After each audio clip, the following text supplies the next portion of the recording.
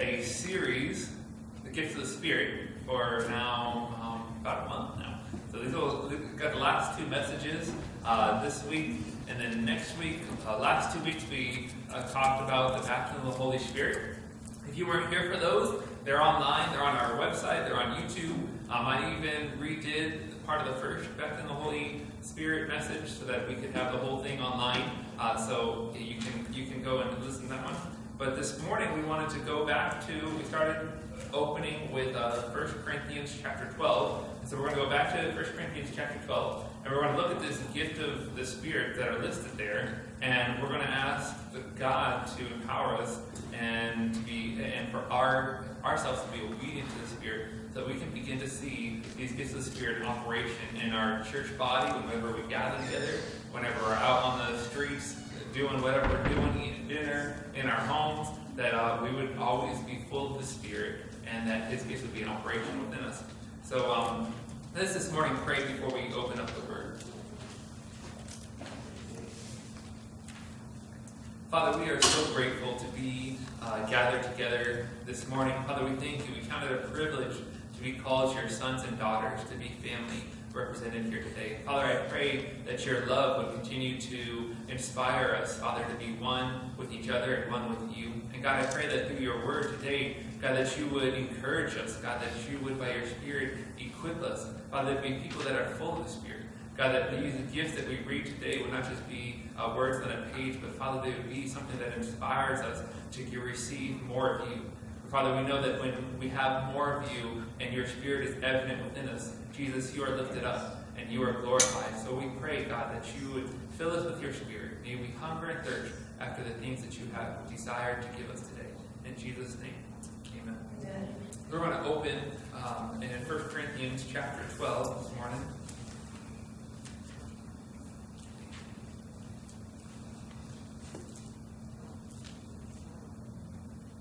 And we're going to read in verse 12 through 14. This is an important part when we're talking about the gifts of the Spirit. Why do we desire the gifts of the Spirit? We opened this series talking about this, and we're going to open this message again on this important part, this important aspect, because the gifts of the Spirit is something that, again, it makes Jesus Lord. It lifts him up. It gets people excited about who he is, because it's evidence of his work in our lives. So 1 Corinthians chapter 12, starting in verse 12, it says this: just as a body, though one, has many parts, but all its parts form one body, so it is with Christ. For we are all baptized by one Spirit, so as to form one body, whether Jews or Gentiles, slaves or free, and we are all given one Spirit to drink. Even so, the body is not made up of one part, but of many. This is the exciting part when Paul is talking about talking to the Corinthians church. It's a church that is full of the Spirit. There's operations of the gifts, there's healings, and there's prophecies going forward, there's tongues, and there's these things happening. And what Paul is instructing specifically to this church, he says, hey, we're going to bring some order. There's an importance that everybody has their part. When we come on Sunday mornings, when we gather together on Sunday morning, when we gather together on Wednesday night, when we do for our missional communities, these are times that each individual comes, and each one of us are important. And why is that? Because we're going to read here, starting in verse 7, because the Spirit of God gives each one of us gifts. And in the moment when we're gathered together, He may give one person an opportunity to speak, He may give one person an opportunity to pray, but all of it is worked together because we're going to form one body. And as we become one in the gifts that God's given us, then Jesus becomes really awesome. He becomes lifted up, and other people say, wow, I see Jesus in these people, and not just our personalities. Sometimes I not always be the most attractive person on my own. Well, the Spirit, and then we come together, and then people begin to see Jesus in us, right? So let's read here these gifts that he's going to talk about today. 1 Corinthians 12, we're going to go backwards a little bit to verse 4. It says, there are different kinds of gifts, but the same Spirit distributes them. There are different kinds of services, but the same Lord. There are different kinds of working, but in all of them, in everyone, it is the same God at work. This is important. There's no greater or lesser gifts here. These are all equal gifts because they're all going to tell us about God is. Verse 7. Now to each one the manifestation of the Spirit is given for the common good. So the gifts, the manifestation, maybe that's not a word that we use very often, but maybe the demonstration, we could use that word. Now to each one the demonstration of the Spirit. So the evidence of the Spirit is given for the common good. To one there is given through the Spirit a message of wisdom. To another a message of knowledge by the means of the same Spirit. To another faith by the same Spirit. To another the gift of healing by the same Spirit. To another miraculous powers. To another prophecy. To another distinguishing between spirits. To another speaking in different kinds of tongues. And to still another interpretation of the tongue. All these are the work of one and the same Spirit, and he distributes them to each one just as he determines. So as we go into this, again, I keep on, while I'm reading it again this morning, I keep on emphasizing the one. There's one Spirit, there's one Lord, there's one God. It's all the same. So we don't get I mentioned this the first time we talked on the gift of the Spirit. We don't get to get the gifts of the Spirit, and we have, maybe I got a gift of healing, and I can put it on a business card and make myself the healer in the room or something. Like, this isn't something that we one up each other or a title that we earn, but this is from God, and God distributes them to us, each one as he desires. And so our goal in this, as a body, how do we begin to see the gifts of the Spirit, these things listed here, in operation among us? Well, it starts with a desire. Holy Spirit, I desire to be used. Holy Spirit, I'm willing to be used. Today, when I gather together as a family, today when we're gathered on a Wednesday night, today when we're gathered in the house playing some games or whatever, hey, Holy Spirit, I'm available. If this is a moment that you want to use me to show that Jesus is Lord, I'm willing to be used.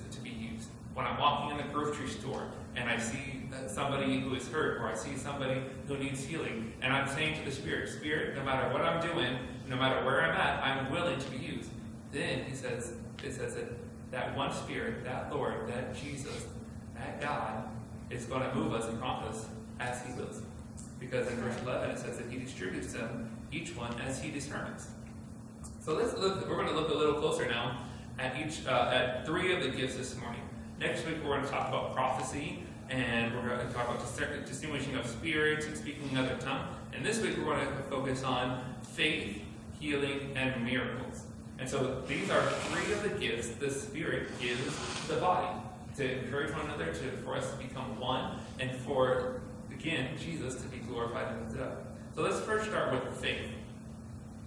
Let's look at the famous faith verse. We're going to go to the book of Hebrews today.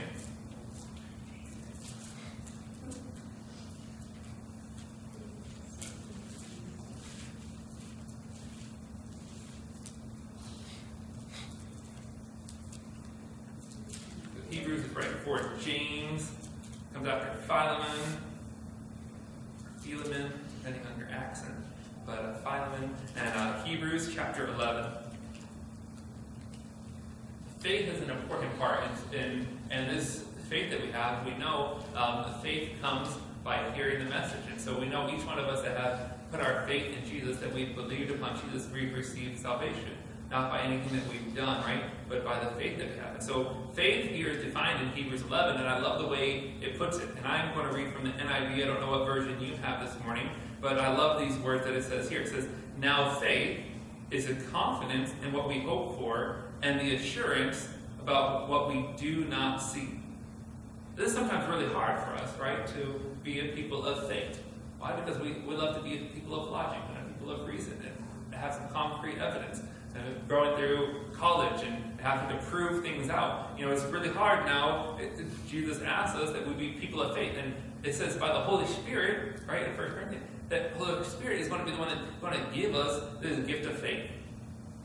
Let's look at these. In the faith chapter here, Hebrews 11, there's multiple aspects where people took things by faith and not by reason or not by concrete evidence. It says that because faith is, remember, it's a confidence in what we hope for. So we're hoping in the truth that we know about God. And it's an assurance of what we don't see. So even though in the physical it doesn't look like these things may be true, I'm going to believe the truth that I've received about God, right? So let's see, there's different aspects here. I'm not going to read this whole chapter because I would encourage you to go back later, because there's 39 verses full of examples of different people in the Bible and how they said, by faith, I'm going to believe what God says over what my circumstances say. I'm going to choose to take what he says over maybe what my desires are. I'm going to choose what he says even over what other people around me may be saying, or maybe what the evidence says. And this comes only by hearing the truth, knowing the truth, clinging to it. And we're going to see that when we look at Romans in a little bit. But it says here, we're going to look at verse 3. The first act of, one of the basic acts of faith. It says, by faith we understand that the universe was formed at God's command, so that what is seen was not made out of what was visible. So by faith we believe God is the creator. He created all these things. He spoke it into existence. And so by faith we say, yes, we can't understand everything that is here in the natural. We can't fully explain it all. There's a lot of good theories, but we're going to say by faith we believe that God is the one that spoke these things into existence. Noah was a man that lived by faith. Noah is an Old Testament story. He was a man of God, a man that God found favor, and there was the nation around him was wicked, and the people were wicked, and God had searched the land and found favor with Noah, and he told Noah to build a boat. And right, maybe you guys know he built a boat, and he had all the animals came, and there was a flood. Well, there's this really significant thing. Prior to this, in biblical history, there was no rain.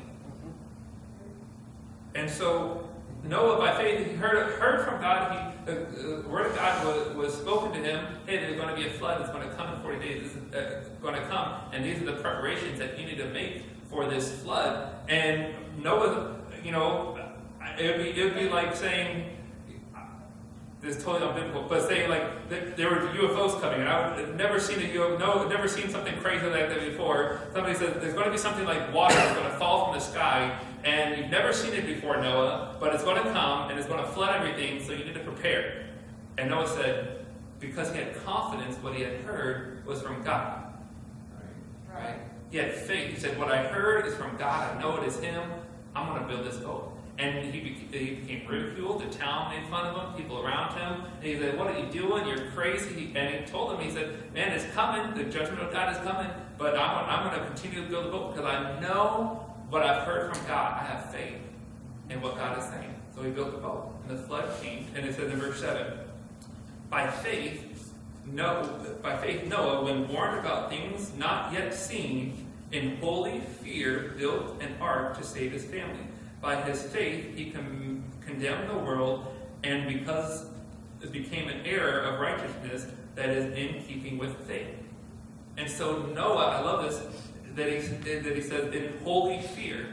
He didn't fear the natural. He didn't fear what other people would think. He didn't fear the opinions of others. He said, I'm going to fear in what I've heard from the God, and I'm going to act in accordance with it. I'm going to live by faith. And we know the story. The flood came, and his family and the animals survived, and now all of us can be descendants of Noah and his family. So, and then the next one here is Abraham. And if we've been studying the Bible, or if you've been maybe around a church before, maybe you've heard of Abraham, but he was a man of faith. And when God told him, God called him to a place that he didn't know.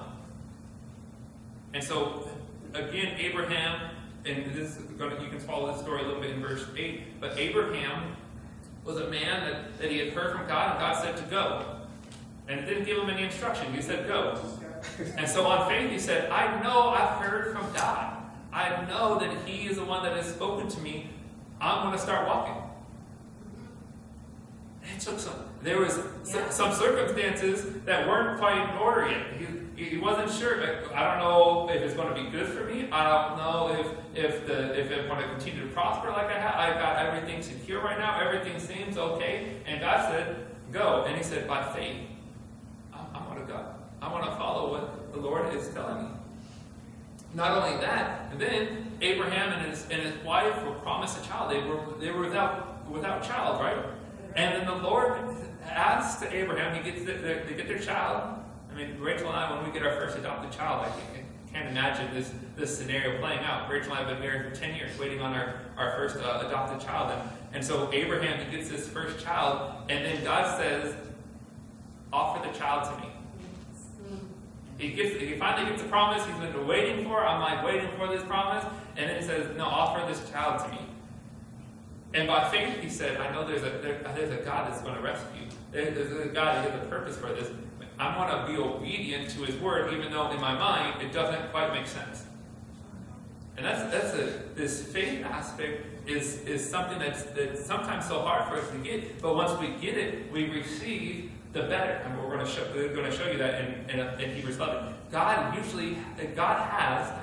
has something better for us. But our requirement is we're going to receive it by faith. We're going to say, I'm going to stick to what you're saying above anything else around me, right? So Abraham, right, in verse 17, it goes over this story. God asks him to sacrifice the child, and the moment he's about to sacrifice the child, what happens?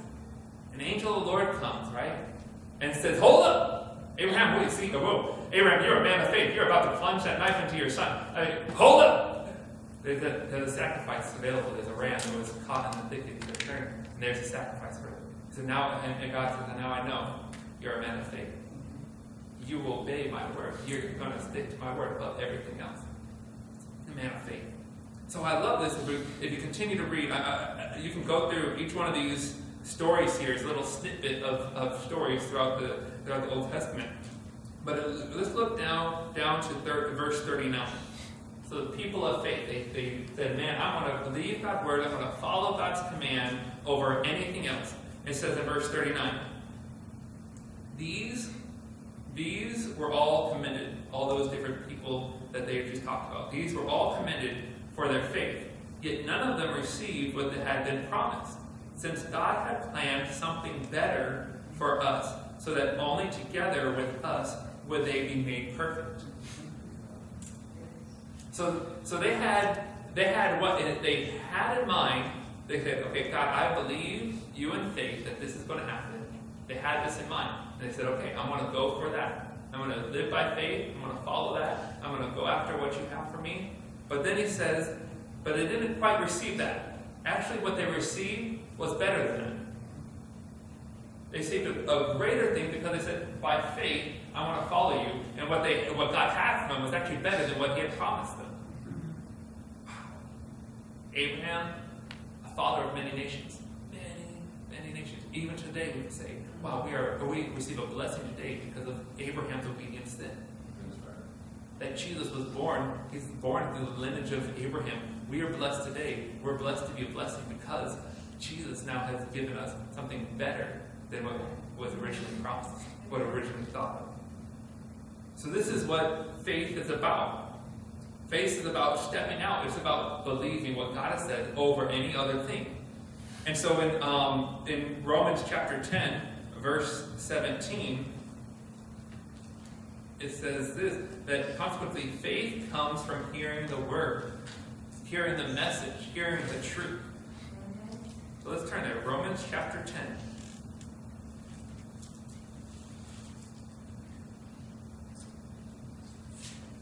And we're going to go to verse 17. It says, consequently, so 4 then 16, it says, not all the Israelites accepted the good news. For Isaiah says, the Lord who has believed our message. Consequently, faith comes from hearing the message. And the message is heard through the word about Christ. And so, how do we build our faith? How do we build up the confidence? How do we build up our faith knowing who God is and being able to put our trust in there? Even though we don't see it, we're going to put our trust in the Word of God. It's by hearing the truth of God. It's about coming, hearing the message of God on Sunday. This is why we preach on Sunday morning. It's not just because I like to talk. Though I'm guilty of that too. But a Sunday morning is, hey, we're going to come together as a family. We're going to hear the Word of God. And it's going to increase our faith. It's going to encourage us. It's going to remind us of the truth. And we're going to be able to put our confidence in what God is saying, right? And then on Wednesday night, I want to come. I want to gather around the Word. In my daily life, I want to read the Word of God. I want to be listening to the Word of God because I want my faith to be built up. Because if I hear the Word, then I believe the Word.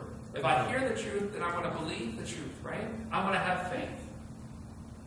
Because this is what happens. The warning here, if you can read through that. The warning goes on to Romans chapter 11, one page over. Romans chapter 11, verse 11. Says the question here that Paul is addressing is, hey, if faith comes by hearing, then why is some of the Israelites, they heard the message but they didn't believe? And so Romans chapter 11, starting in verse 11, it tells us a warning. So here's the warning. In verse 11, again I ask, did they stumble so as to fall beyond recovery? So that the Israelites, they not listen to the message enough that they stumbled beyond recovery? No, not at all. And that's for each one of us this morning. Is there ever a point that we stumble beyond recovery? If we stumble beyond faith? No. There's never a point that we can stumble beyond faith or stumble beyond being rescued.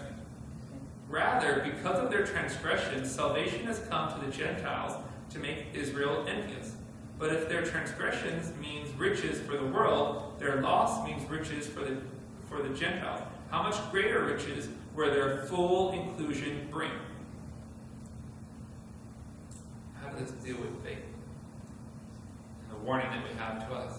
What it's saying here is if Israelites would have put their full faith in who Jesus was, there would have been the blessing would be exponential. But for those that chose not to put their faith fully in who Jesus was, those who decide not to live by faith, they missed out on receiving what God has for them. And so, when I think about this list of gifts that the Spirit gives, I said, man, I want our church to be a people of faith. Right? Because we don't want to miss out on what God has for us. I don't want to miss out on my family. I don't want Rachel and I to miss out if I choose to lean on myself instead of leaning on faith and what God has said. Man, I don't want to miss out on what God has. I don't want as a church body for us to miss out on what God has, because I think God has something better for us. If we're going to believe what He says over anything that we can think of ourselves, right?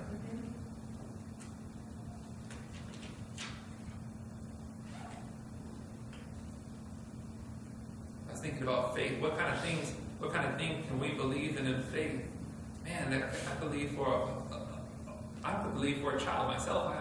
That's what I believe. I said, God has promised to me that I'll have a child. Man, I want to believe that. I want to believe by faith, no matter what's looking around me. I'm believing in faith. God's going to provide for that for me. And when I think about the church family, I believe, and this room is full of people that is loving Jesus and making disciples and hungering and thirsting after Him.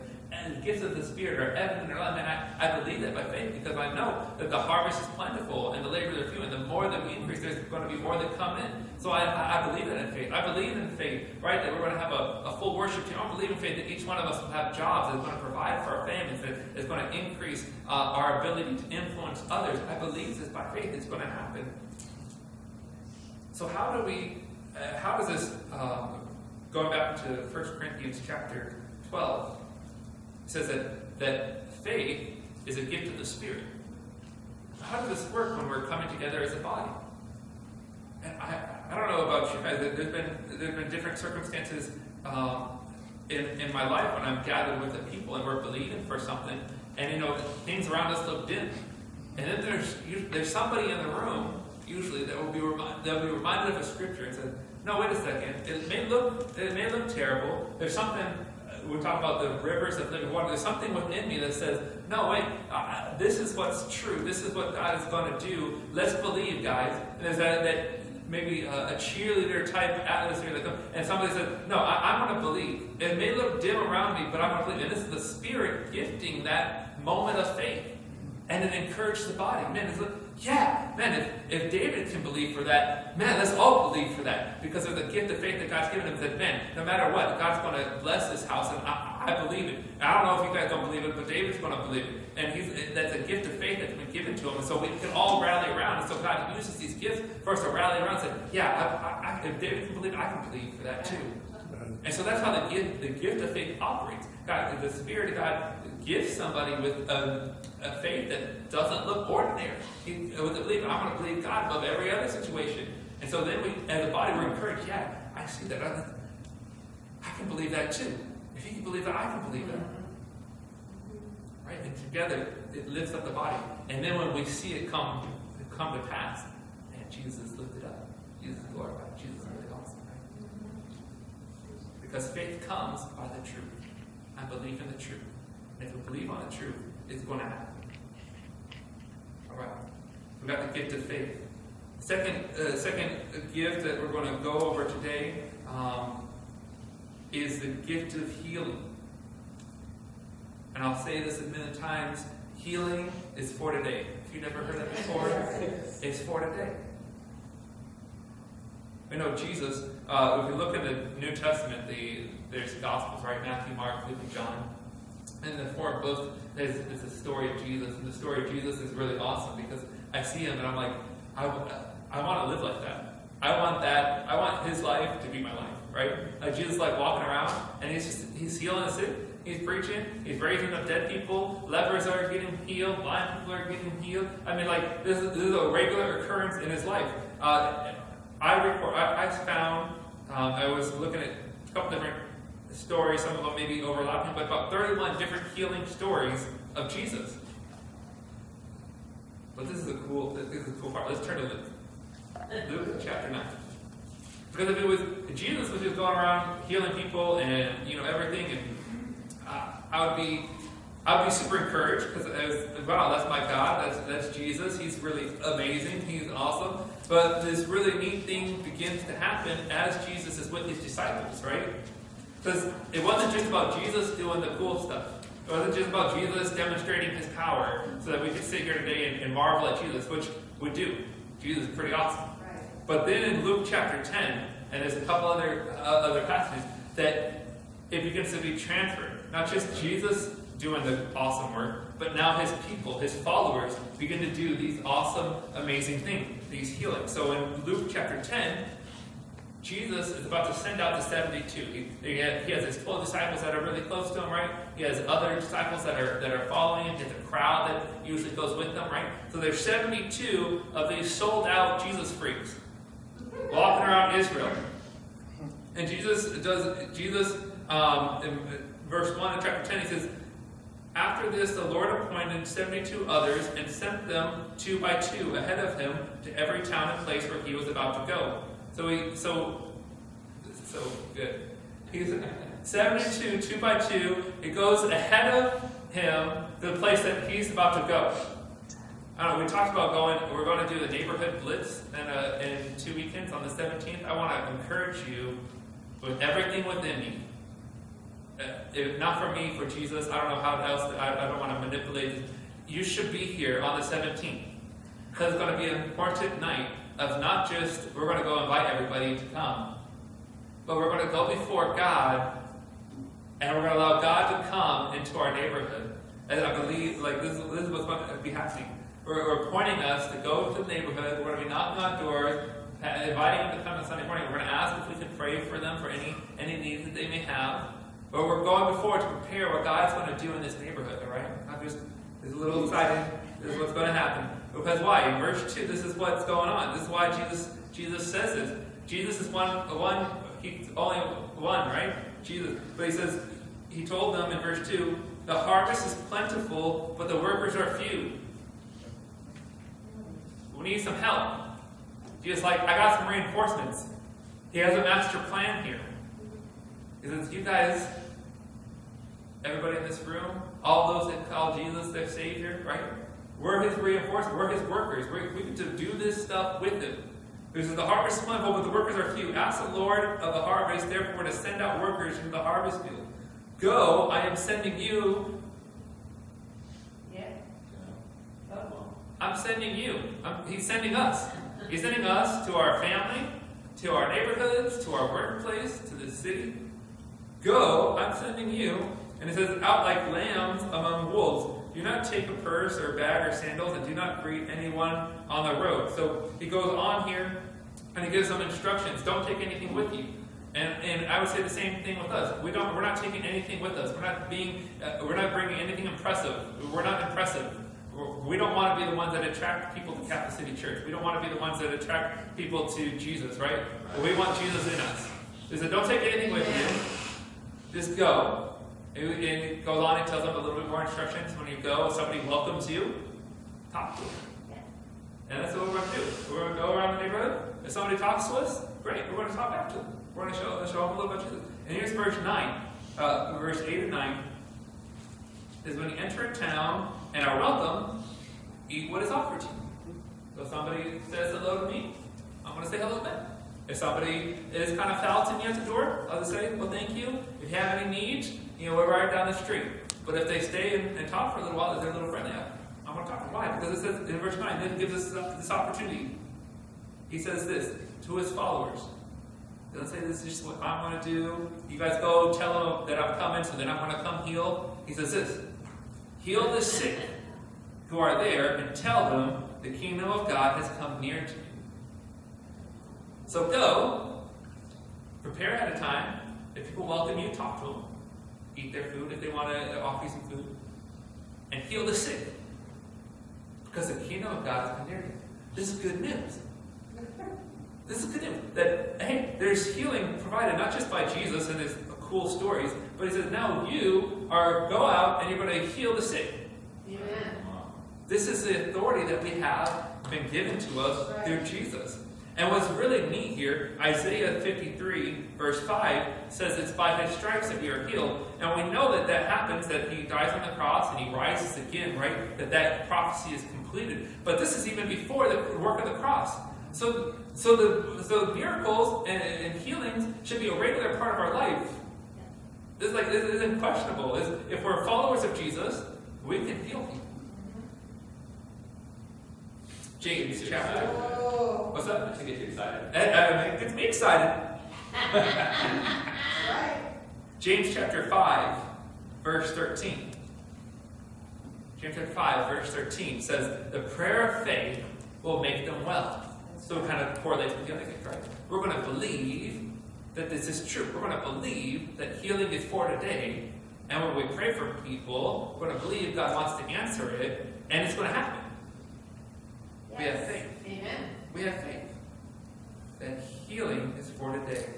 And because in Matthew 28, Jesus also says, right before he goes into heaven, he's talking to all the believers. He says that they're going to go and make disciples. And he says this, he says, all authority in heaven has been given to me. Amen. Jesus. He has a lot of authority. Yeah. But the next part is really neat, right? Linda knows what's that, right? Because the next part is, all authority in heaven has been given to me.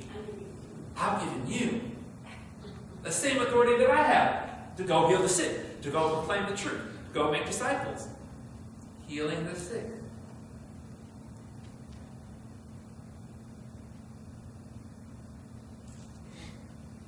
So this is a gift of the Holy Spirit.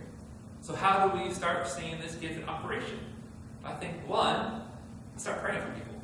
I know somebody's sick next door, I want to pray for them. If I see somebody limping, I'm going to pray for them. Maybe they need more, I'm going to pray for them. I'm going to make every effort because I know God can do this. But secondly, it's going to require us to listen. Because sometimes the Holy Spirit is going to prompt us to pray. And I believe as we just step out in faith, as we step out, hey, God, I know that you're going to heal. I'm just going to start praying for people for healing. Then I think we're going to develop this, that we're going to be able to listen to the Spirit. It's going to be more Spirit-directed than just Andrew going out and praying and laying hands on people. But in that operation of just going out and praying for people, we're going to learn how to walk with the Spirit, where it's the Spirit that's going to show us these things. I remember the first time I ever experienced healing, that God healed somebody through my prayer. When I was 9 years old, I went on a missions trip, and we're on a small town, and it had a church building. We had just done like a crusade preaching, and people were down at the altars praying and asking God. I remember as a little 9-year-old boy, you don't have to be old in the faith. You can be just new in the faith, right? I felt prompted. There was a gentleman that was kneeling at the right side of the stage, and he was laying there praying. And I felt prompted. I felt within me, like a water within me. How do you know it's a spirit? I don't know how to describe it. The Bible maybe isn't clear on the description of how it works. But I know there's an inner prompting in me that says, I need to pray for that gentleman. So I said, okay, I'm going to go up. I'm going to lay my hands on the gentleman. So as I'm laying my hand on the gentleman, we're going to talk about this next week, a word of wisdom. But I felt the Spirit, just like a prompting, pray for his back specifically. I said, okay, I'm going to pray for his back. And he spoke Spanish. I didn't speak any Spanish. I'm just praying. And I said, God, I don't know what is his problem or anything. God, I just asked that you bless him. And then I felt that prompting. The Spirit said, pray for his back. And God, I just prayed for his back. I prayed that you would heal his back. And I remember praying that he would be. I remember praying that if he missed any work, that he would be able to return back to work, and that his back would be whole. There'd be no more pain. My little 9-year-old prayer. That was it. Wow. Right? Wow. And then later that evening, we got a knock on our hotel door, and the interpreter had come and asked, "Hey, did Andy pray for this gentleman at this evening at church?" And so Dad asked me over, and did you? And I was like, yeah, I prayed for him, and I prayed for his back. He had been out of work for 6 months because of a back injury, and hadn't been able to work and provide for his family. And that night, God took all of his pain away, and he was able to go back to work. Hallelujah. So these gifts of the Spirit, they're in operation if we simply have this. We have a desire. I want to be used, Holy Spirit, and He uses them. If we're obedient, I know that God, I know the truth. I know the truth says that you want us to be able to heal the sick, so I'm going to begin to pray for the sick out of obedience to your word. And then He begins to do the work.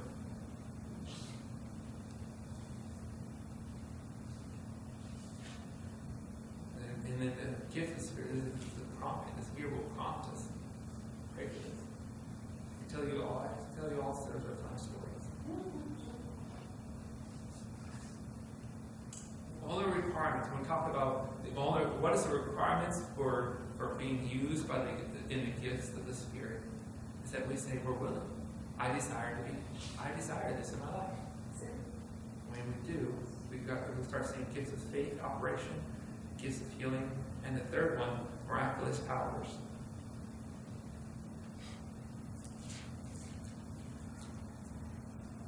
There's no question if we look at the story of Jesus that miraculous powers were evident in his life.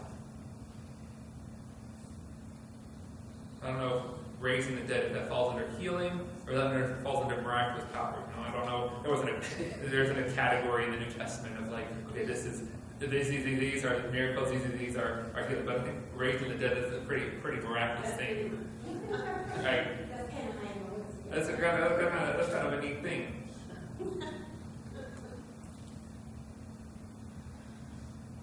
I love this verse, and you guys have heard me share it many times in Paul's prayer for the Ephesian church in Ephesians chapter 3, verse 20, the church in Ephesus. Paul ends his prayer. This is just an amazing set of words, and I love thinking about it.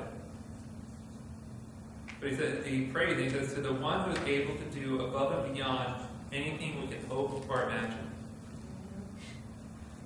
And I think I've encouraged you guys before on this, but that beyond what I could hope or imagine, and I even tell myself a little bit. I was a Barney child. I have a really good imagination. Above and beyond anything we could hope or imagine. That's the ability that our God has. Amen. In Galatians chapter 5, let's turn there.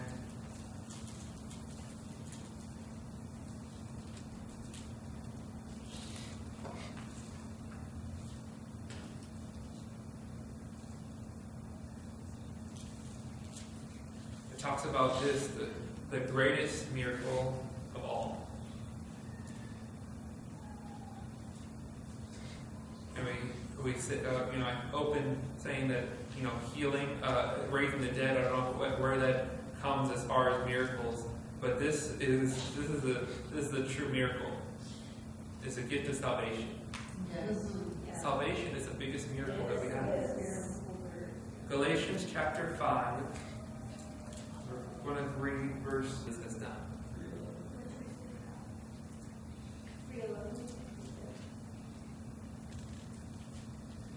There you go, 3:5.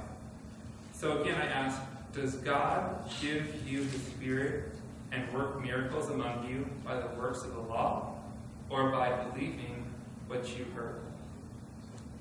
We're talking specifically about salvation. Does salvation come to us? This miraculous thing where we were once dead, but we've been made alive in Christ. that we were once heading towards a penalty of sin is death, but we now have received the gift of life. He says, have we received this? Has it been given to us by the Spirit? And has the works of miracles come? Has it come by obeying law, by doing work?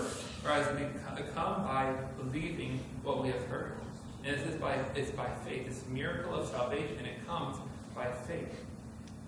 So miraculous powers, we're going to see many people come to faith as the gift of the Spirit is in operation in our lives. Because John, here's another example of these miraculous powers that Jesus has. In John chapter 2, this may be one of the talked about miracles that Jesus did, but his first miracle, turning water into wine, in John chapter 2. There's so much significance into this, and we're going to be doing a series later, and we might be including this miracle of Jesus because it talks so much. It's so much more than just a wedding that Jesus attends. It's so much more than just turning water into wine. There's so many symbolism that goes into there. But for this moment, in talking about the miraculous powers, when Jesus does something, he does something better, as we've already covered for healings and in faith, but he does it the best. And so when we're talking about miracles, these things that are out of the ordinary, that we want to see, that the Spirit wants to do in our lives, they're not just ordinary, they're not just, he's going to do something that's evident to us, but it's going to do something that's better than what we can imagine him doing in every situation. And so the gift of the Spirit, specifically about miracles, is that we can believe that when the Spirit does something, that it's going to be miraculous, it's going to be better than anything we could hope or anything we could imagine.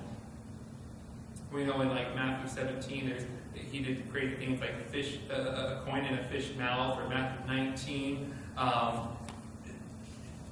He says that salvation specifically, again, is something that is impossible. So let's look at that in Matthew 19.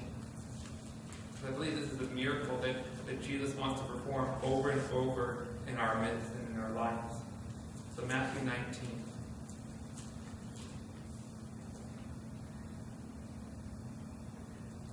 Miracle described as something that's impossible in the ordinary.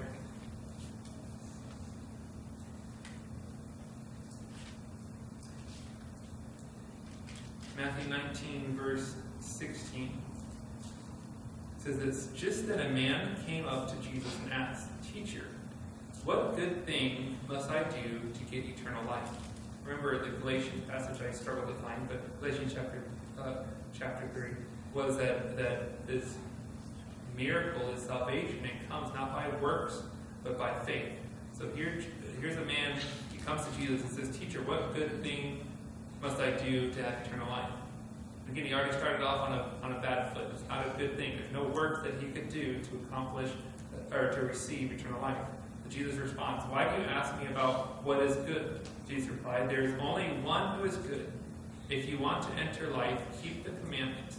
"Which ones?" he inquired. Jesus replied, "You shall not murder, you shall not commit adultery, you shall not steal, you shall not give false testimony. Honor your mother and father, and love your neighbor as yourself."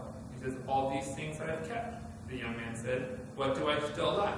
Jesus answered, "If you want to be perfect, go and sell your possessions and give to the poor, and you will have treasures in heaven. Then come, follow me." When the young man heard this, he went away sad because he had great wealth. This is the important aspect here. Is not Jesus isn't telling us all to go sell everything and not become poor. But what Jesus is getting at is this young man, he had followed all these decrees and followed all the commands, but in his heart he had still revered his wealth greater than his following Jesus. So Jesus went to his heart and said, "Hey, there's still one problem. You're still not willing to depend fully on me." There's a position in his heart that his wealth taking over the position of Jesus. So then 23, then Jesus said to his disciples, "Truly I tell you, it is hard for someone who is rich to enter the kingdom of heaven. Again, I tell you, it is easier for a camel to go through the eye of the needle than for somebody who is rich to enter the kingdom of heaven." In verse 25, when the disciples heard this, they were greatly astonished and asked, "Who then can be saved?" Like, Jesus, this sounds impossible. If we've got to sell everything, then man, nobody's going to get saved, Jesus. This is terrible. Specifically, he's talking about this idol. Wherever somebody puts wealth or anything above Jesus. It's an idol. It's something that needs to be taken down. Jesus says this, love. Jesus looked at them and said, with man, this is impossible, but with God, all things are possible. Again, alluding to this great miracle of salvation. That in the natural, it's impossible. Why would somebody choose Jesus over over the natural things of their heart? Why would somebody choose to follow him over what pleases them and the things that they find themselves in? How is this possible? How can Jesus take a place in somebody's heart over every material thing, over every family thing, over every work thing, over everything? How is this possible? It's possible because with Jesus, all things are possible. He can get to the hardest heart. He can get to the most difficult situation. He can get to all things and turn it all around. It's Jesus. He's able to do these things. He's able to do the impossible. So again, if we want to see the gifts of the Spirit in operation, the gift of faith, the gift of healing, and the gift of miracles in operation, we've got to continue to be a people that stand and say, I want to believe the truth over every ordinary thing in our lives, over every circumstance that surrounds me. I want to believe it. I want to desire him to use me. So in closing, I wanted to go over how can we get the gifts. If the Holy Spirit, let's turn back here to 1 Corinthians.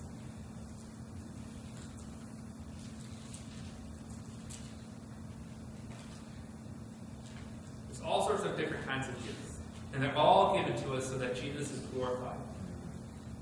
Specifically this morning, there's 3 gifts that the Spirit was highlighting. The gift of faith, the gift of healing, the gift of miracles. So how is it that we're going to start seeing these things in operation? In our lives, in our family, as we're gathered, in our workplace? They're going to require 2 things for us. They're going to require, 1, for us to listen in faith. Listen with anticipation. Listen with an expectation. Jesus, you're going to do this. So whenever we come together on Sunday morning, man, Holy Spirit, if you desire to use me, speak to me. I want to be the person that gives the faith to the body this morning.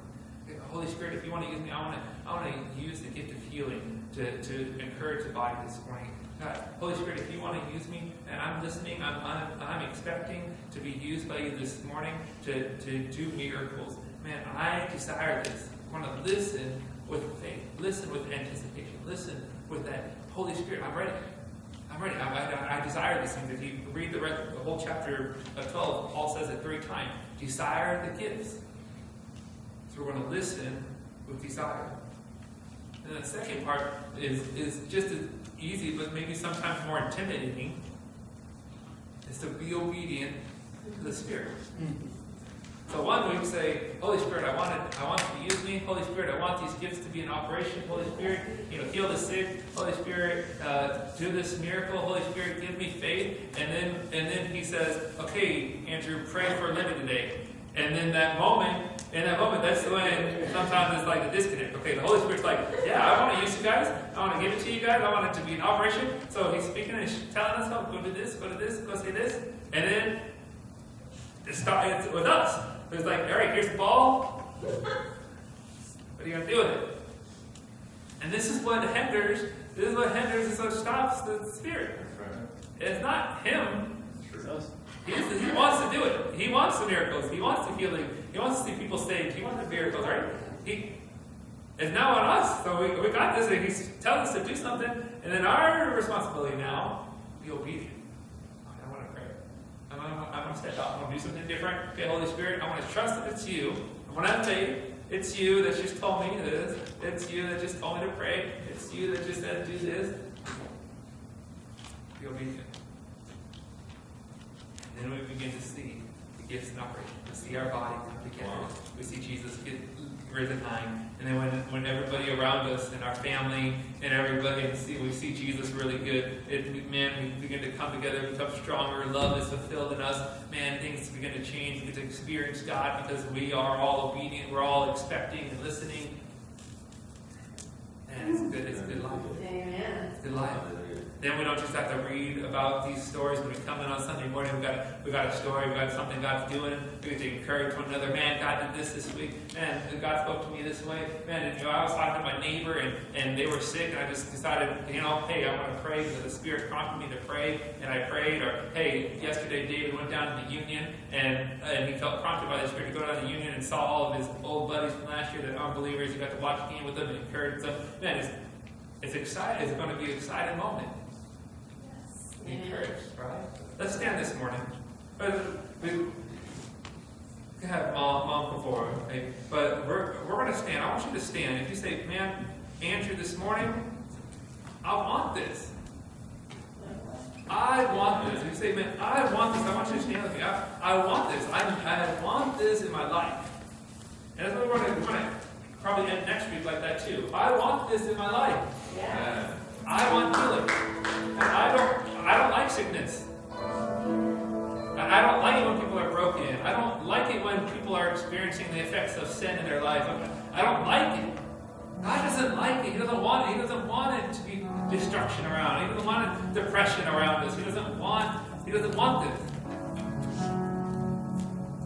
What he wants to do is give us something better.